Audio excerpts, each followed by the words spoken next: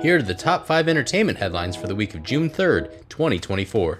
From cast and crew, here's your Friday Fivecast. Kicking us off at number 1, it's the upfronts.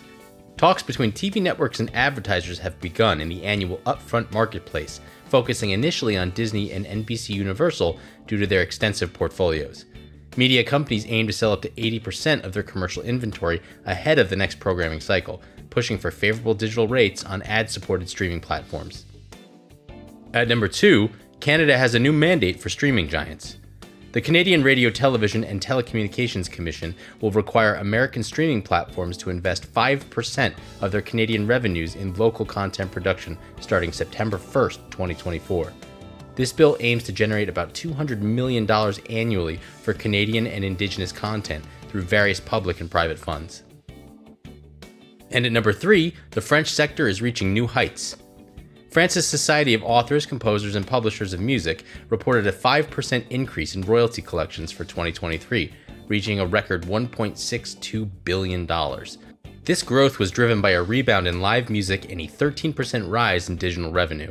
However, royalties from TV, radio, and telecoms decreased by 4%, and the shift from physical to digital media continues to challenge the sector. At number 4, French film is seeing a boom.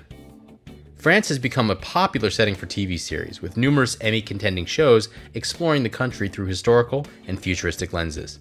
This surge in French set productions reflects a genuine interest in the country's rich cultural backdrop, not a promotional effort for the 2024 Paris Olympics.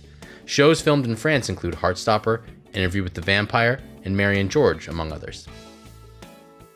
And at number 5, there are new protections for voice performers. Hollywood union SAG-AFTRA has introduced the Dynamic AI Audio Commercials Waiver to regulate the use and compensation of voice performances in AI-assisted audio ads.